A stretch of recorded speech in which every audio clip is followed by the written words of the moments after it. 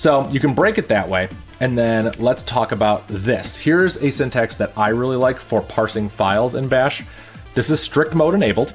We do a while read, and then we have name and URL. So we read two fields, and we're gonna echo the name and the URL from data.txt. I will show you what's in data.txt. It's a simple text file of name space URL. So if we run, which one was it? Was it 04? I already forgot. Okay, if we run 04, we can see that we get name equals Dave space daveready.com, comma, URL equals nothing. That's not good. That's not right. What we wanted to have happen was what's in 05. We have the exact same logic here, just without the strict mode, without the IFS being set there. We run this and we get name equals Dave, URL equals this.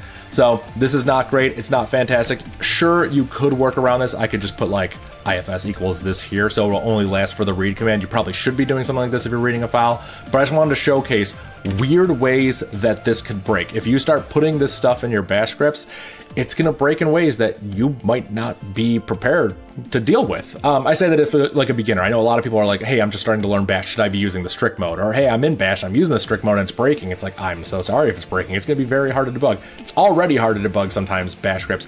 This, I think, makes it harder to debug.